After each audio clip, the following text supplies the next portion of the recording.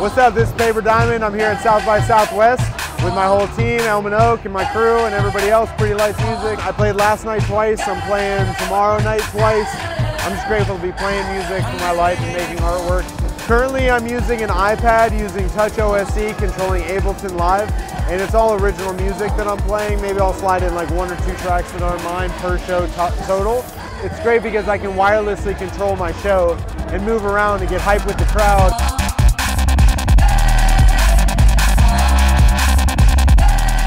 I would love some hologram triggering type shit. Just put your hands in the air and it's just like, new song, new song. Like even if I make a track that day, I play it that night. So like, that's the beauty of where music is now. If you have a laptop, you can make music. Work your ass off, read everything that you can about music, read everything you can about mixing and mastering, and then experiment nonstop.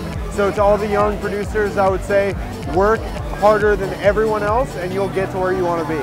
What's up, this is Paper Diamond. You can catch my new shit at facebook.com/paperdiamond or elmandoak.com.